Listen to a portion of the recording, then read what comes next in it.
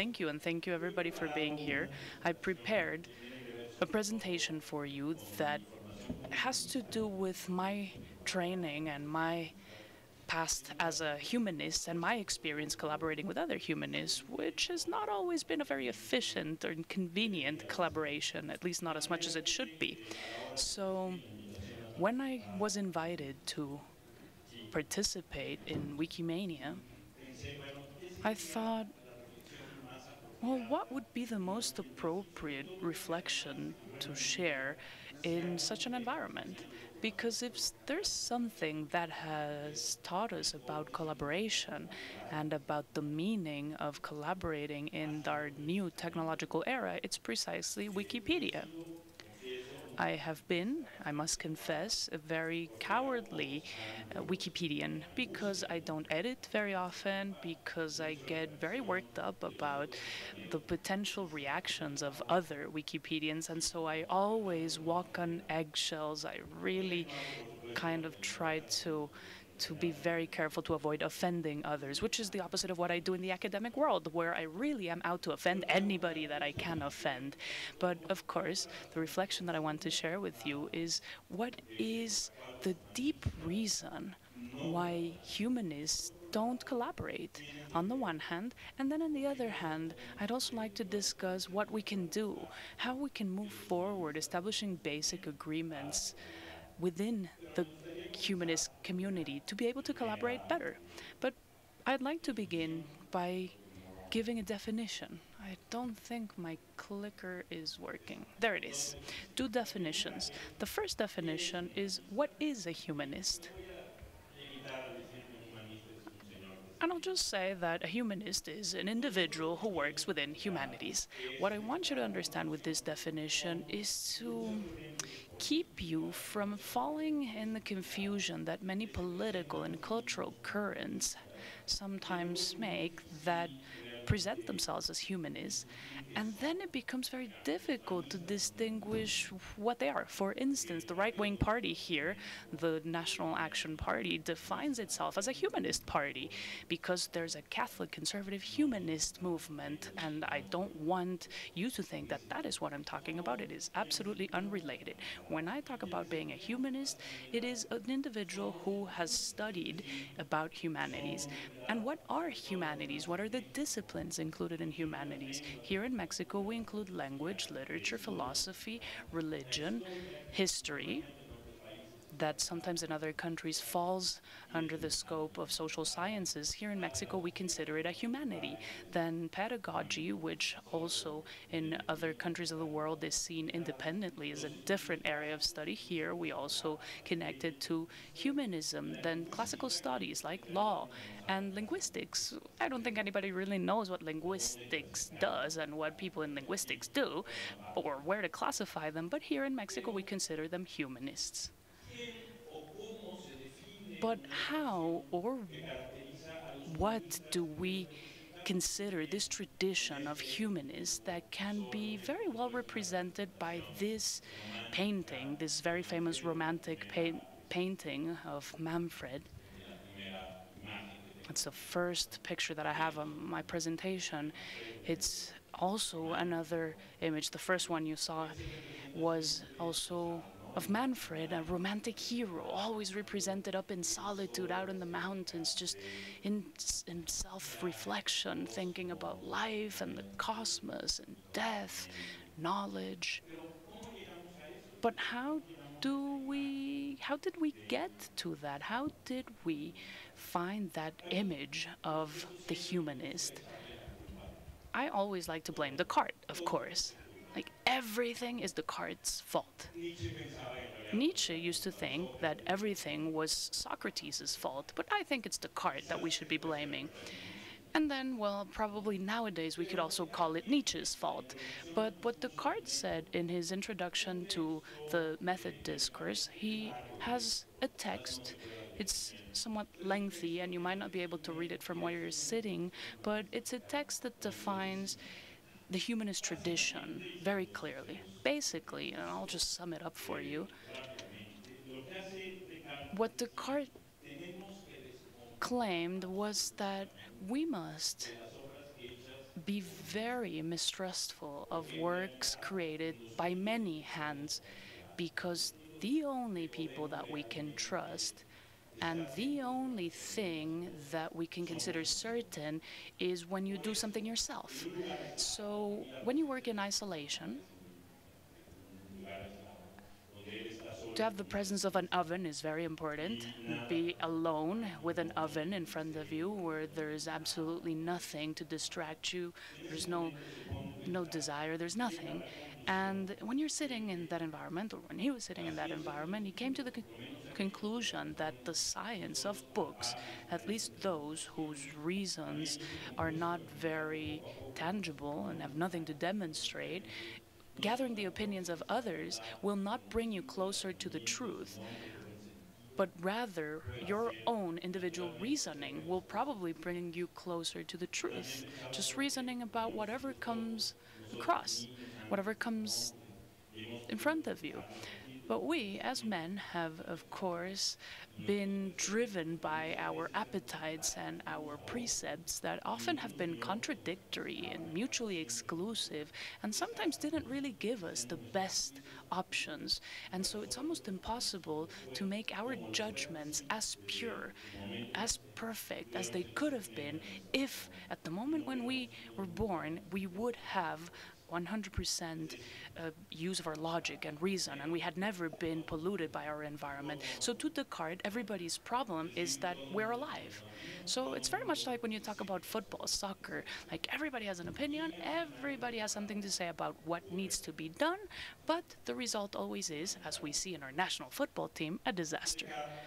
So Descartes offers as an alternative thought that logic and reason is the only answer to face any problem ahead of us. So, in saying that, Descartes already created a profile for the humanist. And if I can move on to the next slide, I can show you what that profile is. This profile tells us that humanities must always follow a critical, speculative method associated to reflection in solitude. And this is something that we owe to religion. This is a concept that, if you want to think about the times of Saint Augustine or Saint Hieronymus, you see him in the picture, writing alone with nothing but a skull, just to have that thought that the thinker is someone who is always alone, someone who is in solitude, someone who is deep in self-reflection. And that lonely or solitary reflection, I think, is something that we owe to religion.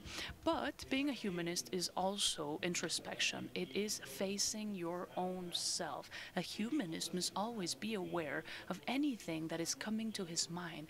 And if those things that are coming to mind, where do they come from? Where are they rooted?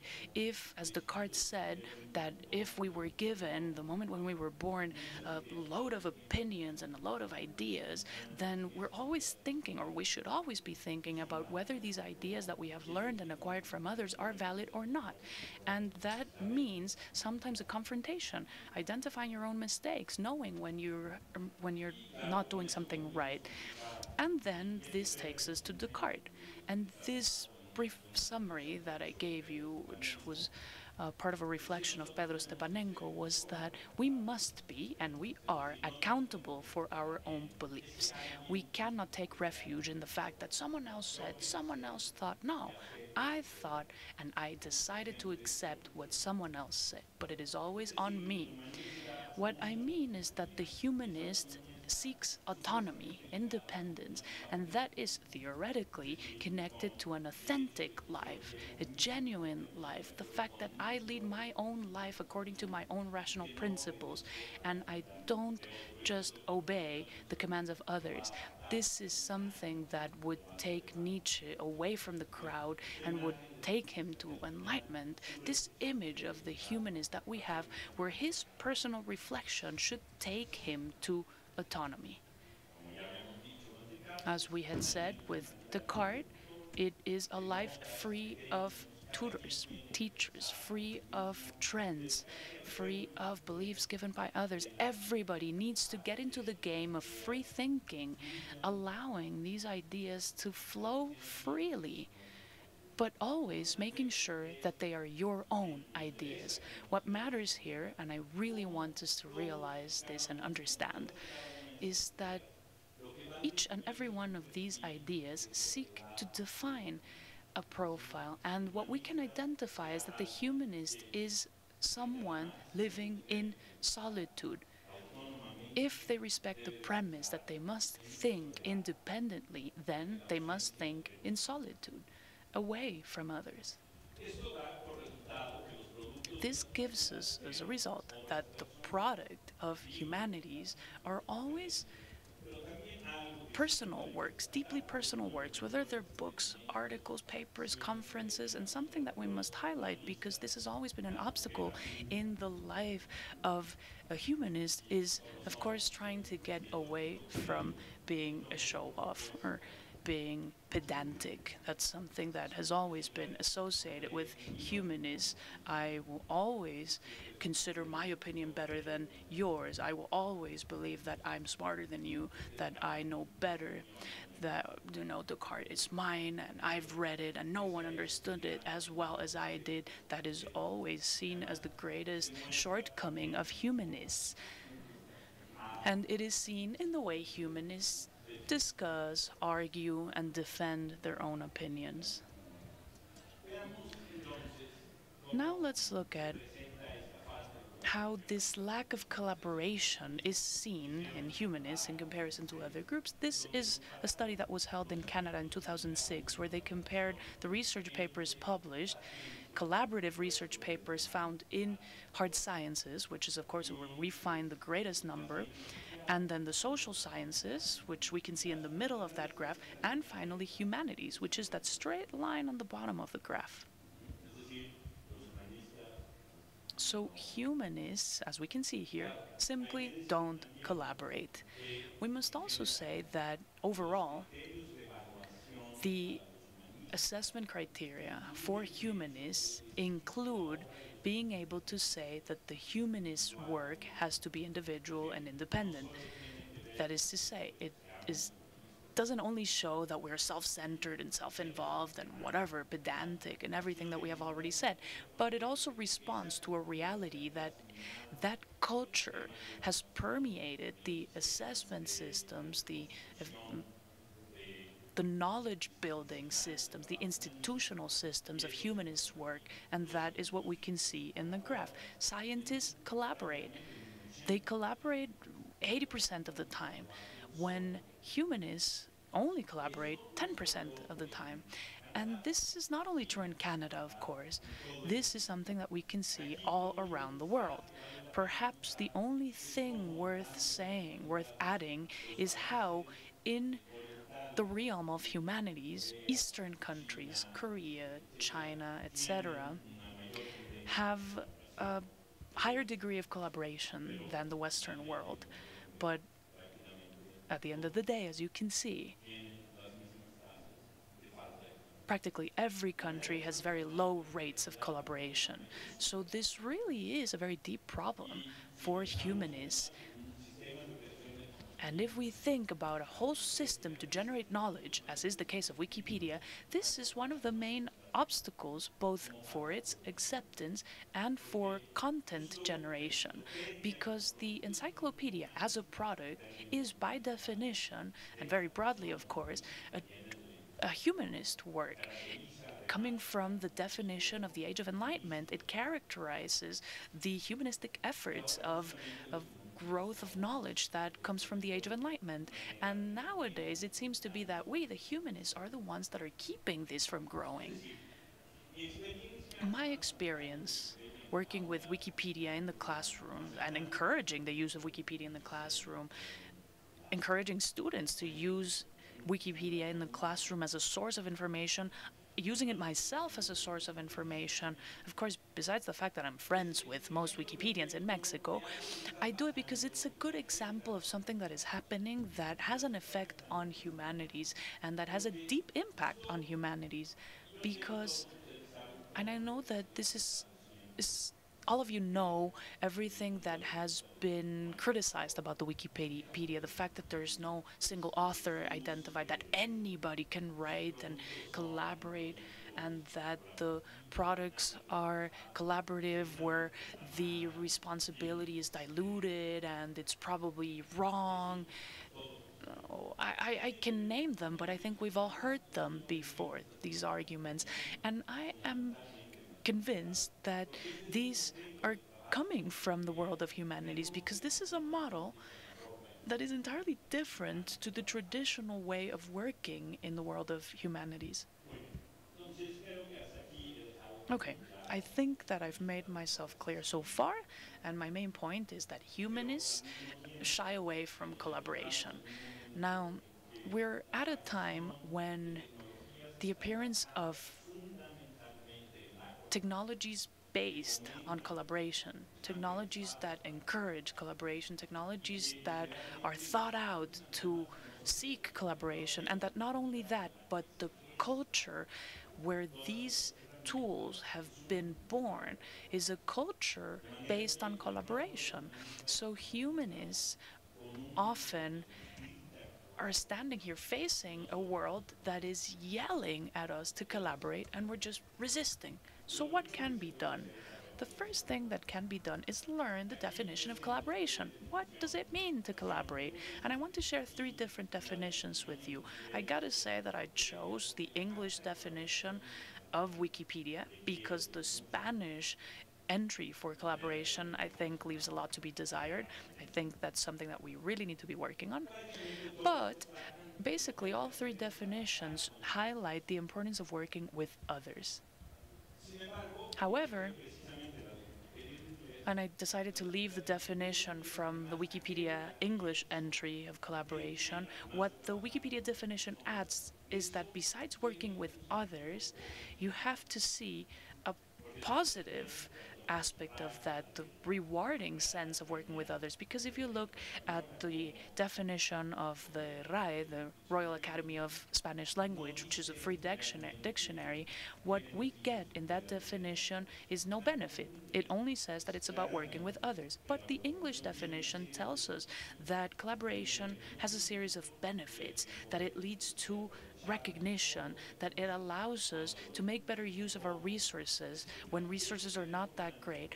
And this is important because if we truly want to think about collaboration, we must think that collaboration is positive and that it has a series of variables and principles that make it positive. But before getting there, let's stop for a minute and think about what collaboration demands above all else. And what collaboration demands above anything else is trusting someone else. Meaning, this could not be performed by humanists at all, like hanging there, depending on someone else to hold on to you, because trusting others and trusting in others' opinions seems to be outside of our genetic composition as humanists. We don't trust others. Anybody who has worked with a humanist has, probably had experience in this. You know that we are naturally mistrustful. If you did something for us, we probably double check, triple check to make sure that you didn't mess it up. And we all went to high school. We all had a history teacher, a philosophy teacher, a literature teacher. Those are horrible. And they're always sort of inviting us not to trust others. So collaboration is a major change in the humanist ethics and the humanist ethos. It's not only a change in terms of acquiring new habits or new practices, which is something that can be learned with relative ease, but it's a change at the core. It's a change of our ethos. It's giving up that idea of autonomy that is so deeply rooted, leaving that behind, and follow a new ethics of trust in others' ideas. How can we make this transition? Because it's not easy. It is not easy at all to make this shift, this transformation in our humanist work ethics And we can go beyond that even, not only for humanists, for anybody who seeks to collaborate, they will be facing the same obstacles because collaboration implies, as Julia Flanders says,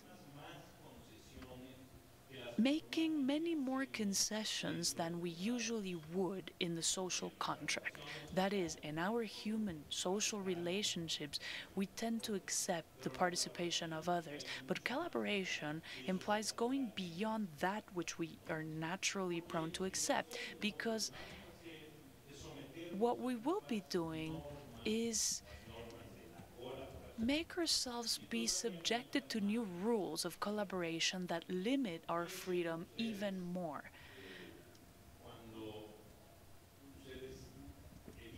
Think about when you are editing an entry in Wikipedia, an article, or when you are about to present a work to the opinion of others, to the scrutiny of others, and not only an opinion that you will be sharing, but an opinion that will actually have an impact on the work that you're about to publish. I don't know. If you don't want to take the example of the Wikipedia, then maybe think about a submission to a newspaper. You have to face the scrutiny of an editor, and an editor who is much like the editor of the newspaper in Spider-Man, right? It's someone who doesn't like you very much, and therefore will be crossing out everything you write. This is wrong, do this again. When you have to face that, meaning a person who will be editing that is a person in authority, then our freedom is limited because the power that this other person has is literally a power of action, of doing something to our work, and so our freedom is constrained.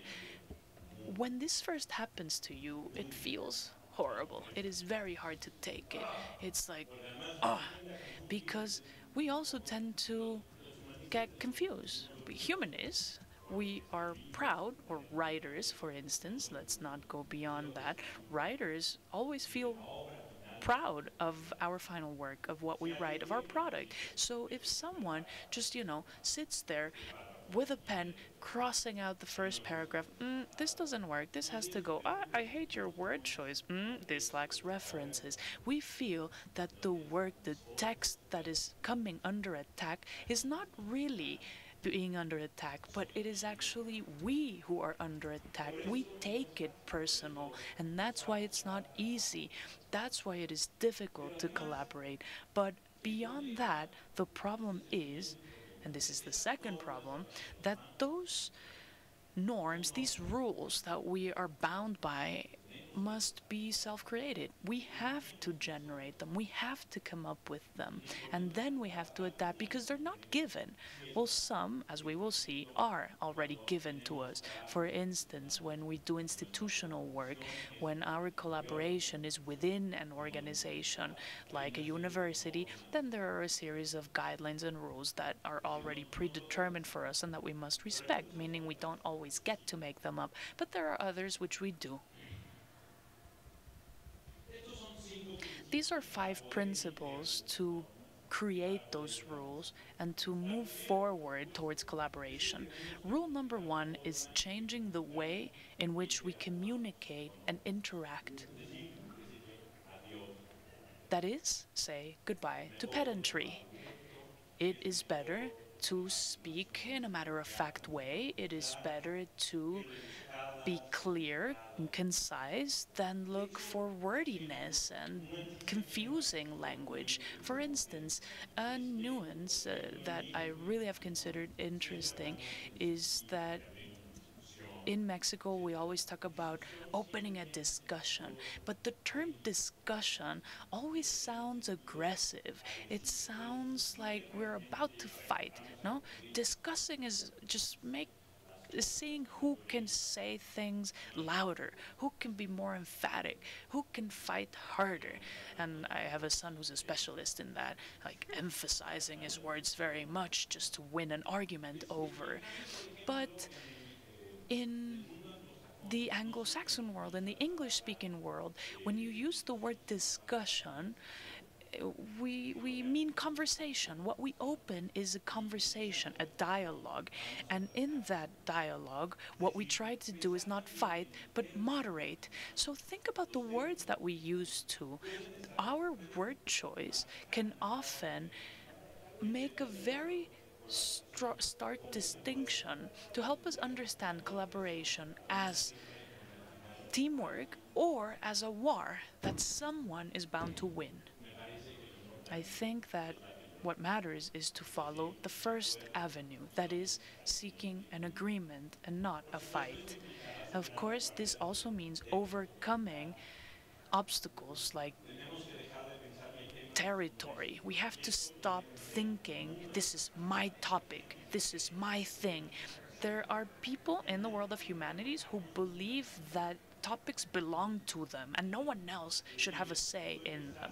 So if I was the first one who started working with Thomas de Quincey, for instance, that's something that happened to me, no one else can write about Thomas de Quincey because why? Why? What authority does this person have? So we cannot be territorial.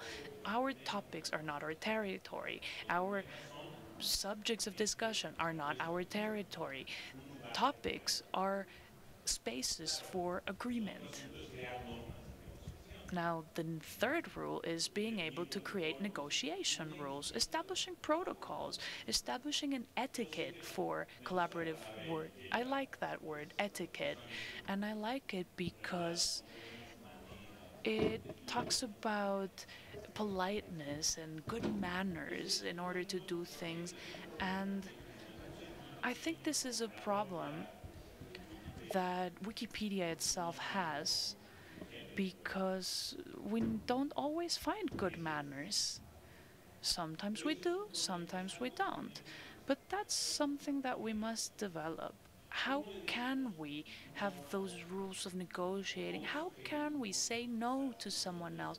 Or how can we suggest to someone else that we have a better option that could lead to an improvement without that being seen as a confrontation or without that leading to a confrontation? So how could be those protocols, what could be those norms of etiquette that would enable us to collaborate in a healthy manner? Then step five,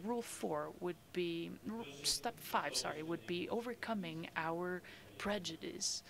We all have prejudice. We all believe that depending on people's background and how they dress and the language that they use, we can make a judgment on how valuable their contributions are or not. But we must be able to leave behind all of that prejudice if we truly want to collaborate. Collaborating doesn't have to do with how the other person looks or how the other person speaks or who that person is in general. It has to do with our ability to reach agreements to get something that is bigger than the both of us, that is bigger than the qualities that we both bring into the picture.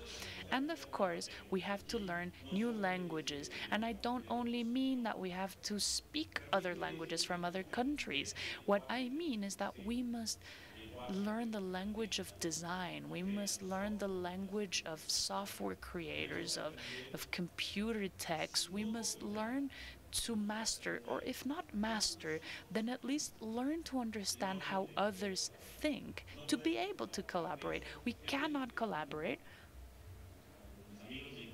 with my friends that are in computing linguistics. That has been a problem.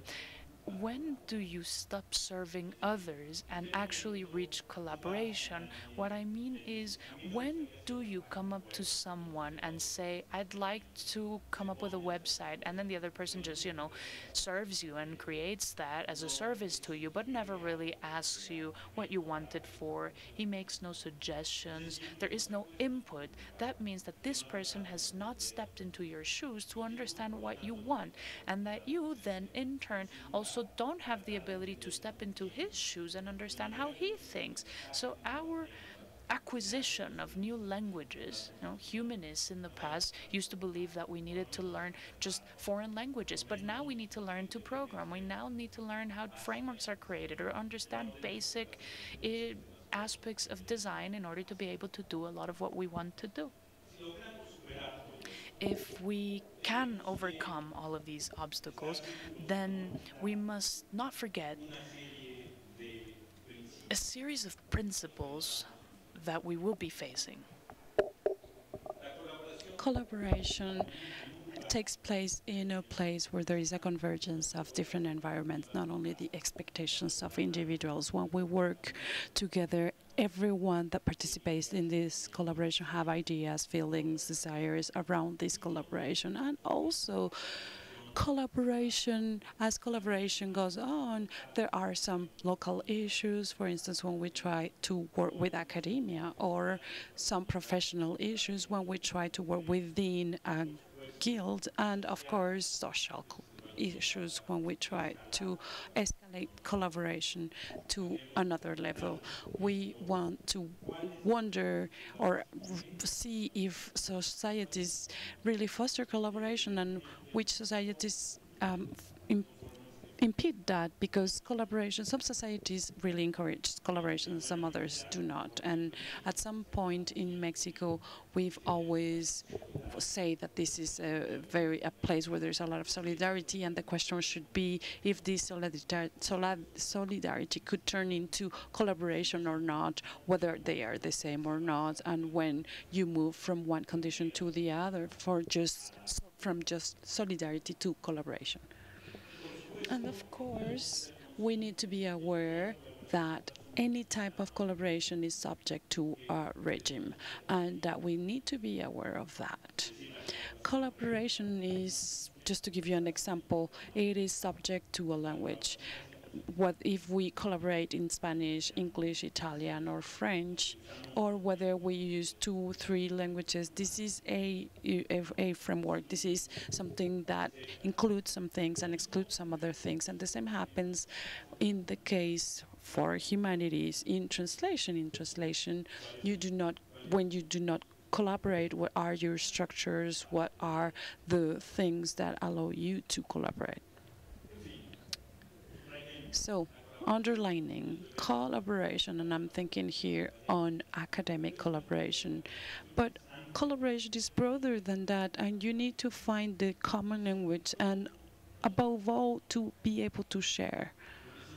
Because if you do not share that, if you just keep what you know for yourself, then there should not be any possibility for collaboration. If I go beyond a phase or a level on a video game, but I cannot share that knowledge, then there is no possibility of collaboration and of learning.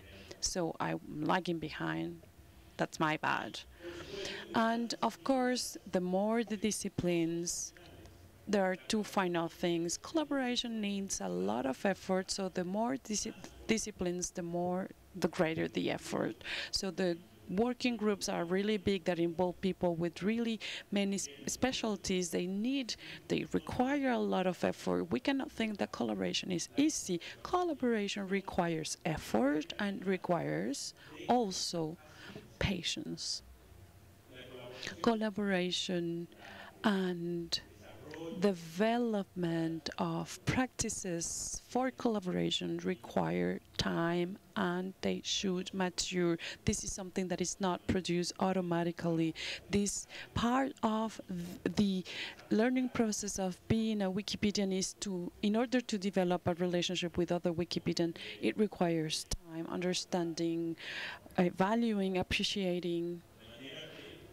So in order to have a collaborative relationship, it's just like a marriage. It's a long-term relationship, and you always have to think in the long term.